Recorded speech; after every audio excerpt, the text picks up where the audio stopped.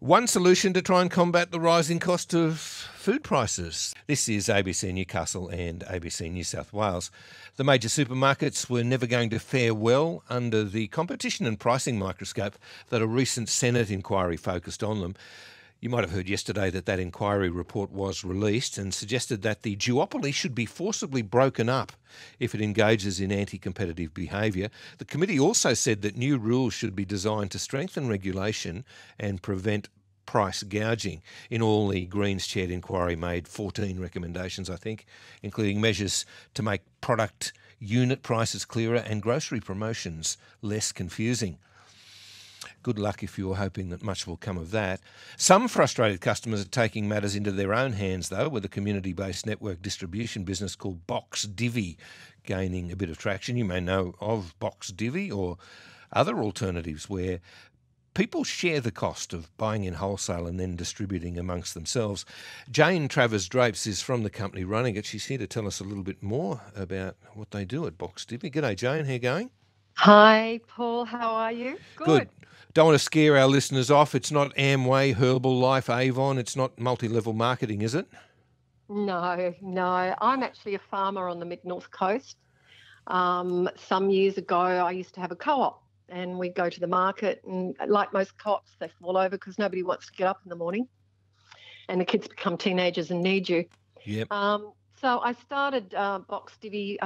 Western Sydney Diabetes also approached us. Diabetes 2 is on the rise. Can we get fresh food that's inexpensive, that the system can be scalable? We're bottom up rather than top down. So our members and our what we call hubsters, the people that run the hubs, tell us what they need, and we create the app technology for it. Okay. So do you liaise directly with farms themselves? I mean, you're going to go out and get a couple of boxes of oranges, or do you just go to the markets?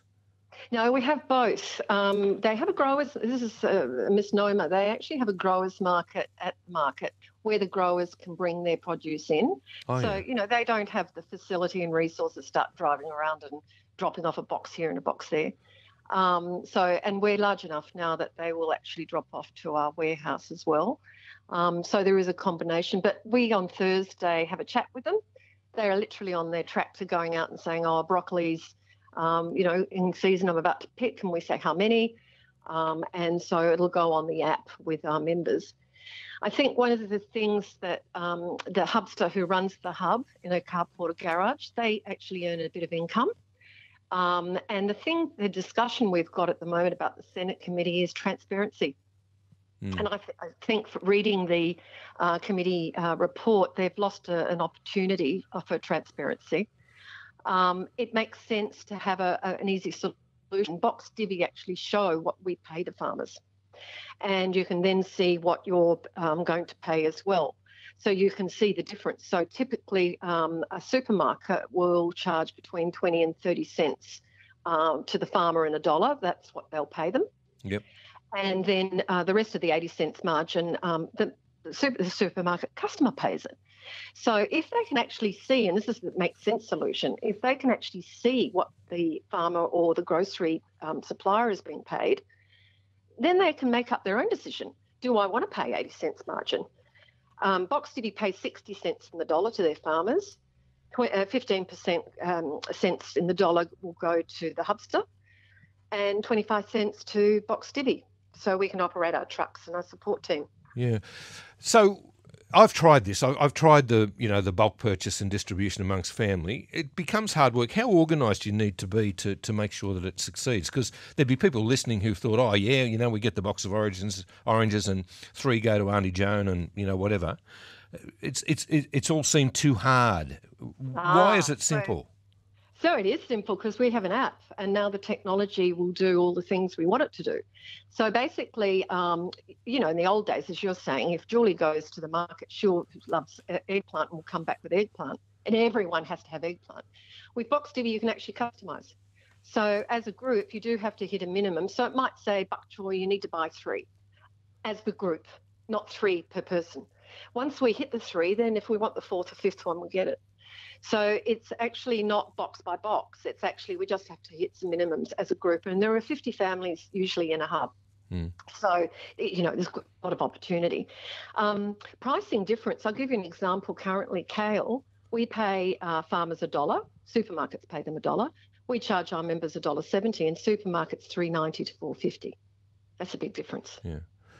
Okay, and you reckon you're gaining a bit of traction? Well, we have 12,000 families now. We have 250 hubs in New South Wales and ACT. We're looking for more hubsters. So if people want to earn a bit of income, they need 4 to 5 hours a week to do it. And we give them everything. They don't pay anything. It's not a franchise. We give them training, coach, community building, and training. So it's a real community builder. Okay. All right, Jayne. Neighbours. Jayne, look, I appreciate you coming on and explaining one alternative to letting the supermarkets rule the roost, and obviously you're trying to help farmers a bit, so thank you for that.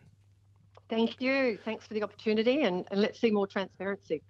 Jayne Travers-Drapes, who's from an organisation, a company called Box Divvy. There may be others. Perhaps you've got some experience with it as well. Let us know. This business of, I've always found it too hard in the past, getting the case, buying a pallet of pumpkins and then trying to find some home for them. You may have an alternative solution as well, or know of other ways of dealing directly with farmers so that both the farmers and the consumers benefit. 0487 99 1233 if there's something you can tell us about your experiences, or 1300 33 1233 as consumers try to fight back against the duopoly, the supermarkets.